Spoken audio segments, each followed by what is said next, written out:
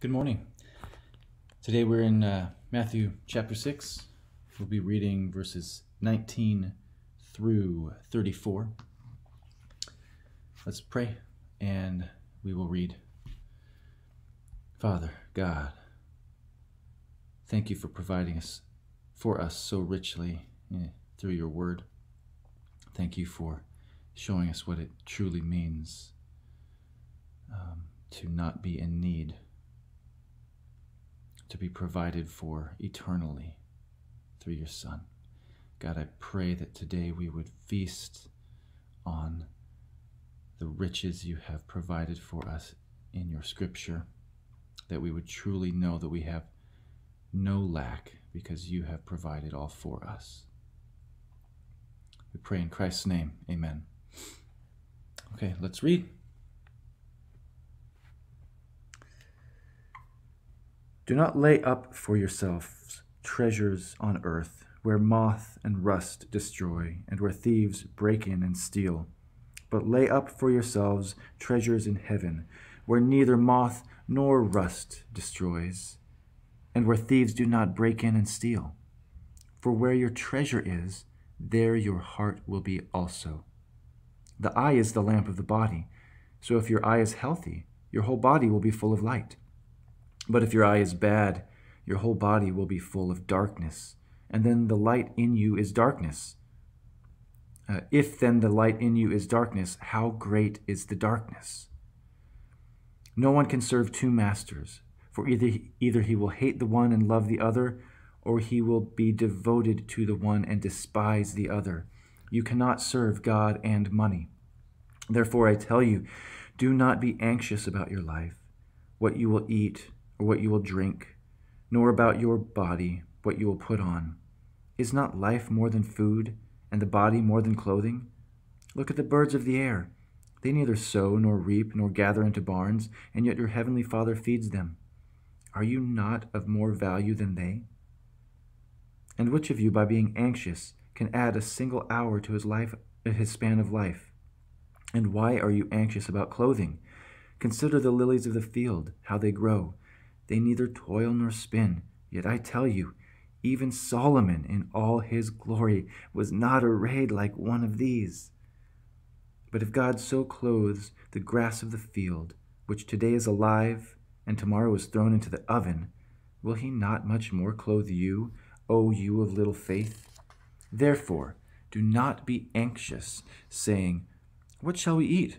Or what shall we drink? Or what shall we wear? For the Gentiles seek after all these things, and your heavenly Father knows that you need them all. But seek first the kingdom of God and his righteousness, and all these things will be added to you. Therefore, do not be anxious about tomorrow, for tomorrow will be anxious for itself. Sufficient for the day is its own trouble. God's word to us today in the book of Matthew. Okay, what do we see? What do we observe here? So basically, I think what's going to happen here is I'll be summarizing or paraphrasing what he's saying here. So don't collect perishable possessions, but collect things that will last forever. No one can serve two masters. You cannot serve God and money. Life is more than food. The body is more than clothing. He states that God provides for the birds and the flowers, and that we are more valuable than the birds and the flowers. So God will provide for us. He then says, seek God and his kingdom first, and God will provide what you need. Don't be anxious about tomorrow. Okay, what can we take away from this passage? On the surface, this passage seems easy,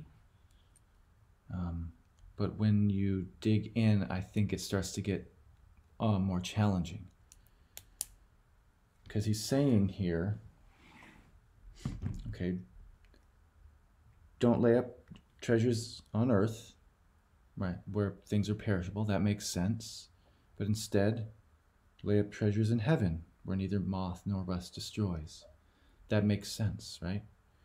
Long-term investment, you would call it here on earth. And then he goes into this section that's kind of confusing about the eye is the lamp of the body. And what does this have to do with anything? It seems like a kind of weird thing to say in between talking about treasure and then talking about serving two masters, God and money being the masters he's talking about, not being able to serve. I think, though, it actually makes a lot of sense if we really dwell on what this comparison of the eye to the lamp really means. So I don't think this is saying that the eye shows others the light that is in us. I think this is saying that the eye allows light to come in to our bodies. It is the gateway through which we either bring light into ourselves or darkness into ourselves. And so if we choose to look upon, gaze upon, reflect upon, basically worship things that are good, holy, upright, honorable, then we will be full of light. If we choose instead to gaze upon things that are not honorable and upright and holy, we will be full of darkness. Likewise, if we decide to gaze upon and desire and lust after things that are perishable, that can rot, that are basically based in death, our bodies will be full of death. If we instead decide to gaze upon, worship, really focus on eternal things, things of God, then our bodies will be full of light. Which is why he goes right into saying no one can serve two masters. You can't gaze intently. You can't stare at two things at once. You can't allow darkness and light to come into your eyes at the same time. Either you stare at the light or you stare at the darkness. You can't do both. So you can't serve two masters. And here he's clearly saying these two masters are God and money. You cannot serve them both. Then he starts to talk about anxiety. Do not be anxious about your life, what you eat or drink. This whole section is very encouraging. Ultimately it's very encouraging, and I think a lot of us read it as very encouraging in an earthly temporal way as well, and I think it can be, but I think we make a mistake when we make this all about earthly provision. He was talking to people who did not have a lot. And he says, look, God feeds the birds, God clothes the flowers, he will provide for you too. You are more valuable.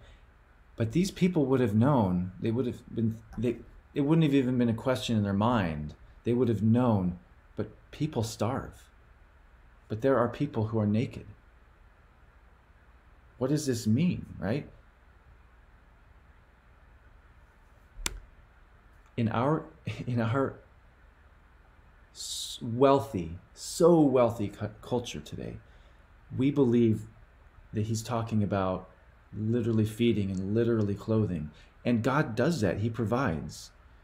But for these people who would have known, but people still starve. People still go hungry and naked. I think their vision would have been much more immediately directed to the eternal, which Christ is talking about here. And why do I say he's talking about the eternal? Well, first of all, what I just said, that there are still people who starve, there are still people who are not clothed. And so either Christ is full of full of it here, he's lying to these people, or he's talking about something else. He says, do not be anxious about tomorrow, for tomorrow will be anxious for itself. Sufficient for the day is its own trouble. God will take care of today. And he's got tomorrow figured out as well. However, I don't think Christ is saying here that God is just going to provide all your earthly needs you ever have and that everything will just be fine forever. He's going to make you wealthy. You're going to have a full belly and nice clothes. He will feed you and he will clothe you as long as you are on earth. But your true food is more than just the food that feeds your body. Is not life more than food? And your true clothing is more than just the cloth that covers your body.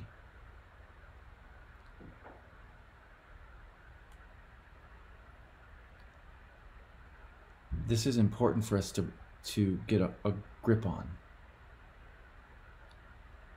because we're coming from a section where he's talking about righteousness and then talking about God rewarding righteousness.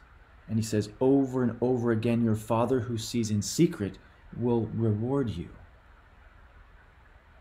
And then he goes immediately into talking about don't lay up treasures on earth. So he goes from talking about your reward from your Father and not laying up treasures on earth. So I think he's saying your reward will not be treasures on earth. Those things pass away, they're perishable. Your reward will be an eternal reward. Your food will be an eternal sustenance, a spiritual sustenance. Your clothing will be the clothing of righteousness. And yes, God provides while we are here on earth. But at some point our bodies die. We pass away and our bodies rot. God is not investing, and we should not be investing in our earthly bodies. We spend so much time thinking about what we're going to eat, how we're going to work out, like get fit, what we're going to wear, how we're going to present ourselves to other people as far as what we're clothed in. And being concerned with those things is not a bad thing. He does say, take care of today's needs, but tomorrow, don't worry about that. And so I think the key of this whole passage is really this really almost obscure eye reference. What are you worshiping? What is your eye gazing upon with longing? Is it food? Is it clothing? Is it your own, how you are so fit? You present yourself as an amazing specimen? And again, certainly these things aren't bad, but what are you dwelling on? What is your eye focused on? And what is that bringing into yourself? Is it light? Is it eternal things? Or is it darkness, temporal things? Is it rotten things? You can see God wants your treasure to be imperishable. He is rewarding. He is in secret. He is rewarding, but he is rewarding with imperishable things. He wants your treasure to be imperishable. So why would he give you things as a reward that are going to rot, die and rot? And again, I'm going to keep saying this because I know people are going to misunderstand, maybe intentionally or not, that I'm saying that God doesn't provide for our earthly needs. He does. He is providing all the time for us. But that is not his end goal. And the truth is that people do die of starvation. People do go without clothing in this world. But that is still part of what God is doing in this world. He will provide for us on this earth until he is ready to clothe us eternally. Until he's ready to bring us into the real feast, the marriage feast. That is what we should be focusing on.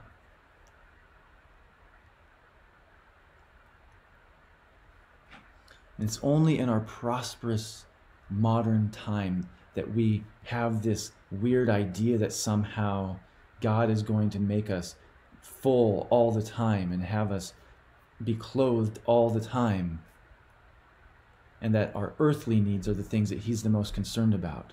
That is not what he's concerned about. This is like we've got this eternal feast, this eternal garment of righteousness waiting for us. And we're so concerned with earthly food and earthly clothing. It's like we're on our way to this party where there's going to be like filet mignon and all the sides and fixings that you could possibly, if you don't like steak, whatever, lobster, if you're a salad person, then imagine the greatest salad you'd ever eaten. I don't know, whatever. Comparing it to earthly food is kind of ridiculous, but the best meal you could possibly imagine, dressed up to the nines, enjoying this time with all the people you love and your Father who's provided this for you. You're on your way to this meal,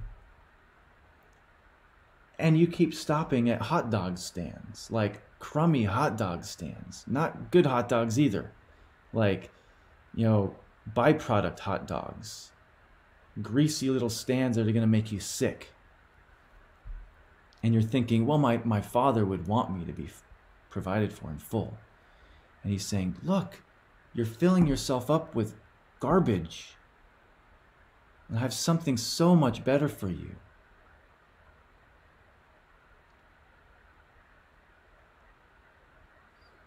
We get way too caught up with these things. And I will say it again. God wants us to, or he's not saying that we can't eat good meals here on earth and that we can't dress nicely. He's not saying that we should completely abandon those things. But I think way too often we lie to ourselves, telling ourselves that we're just using these things, but we're really focused on the things of God, when that's not really the case. We are so serving the master of this earth.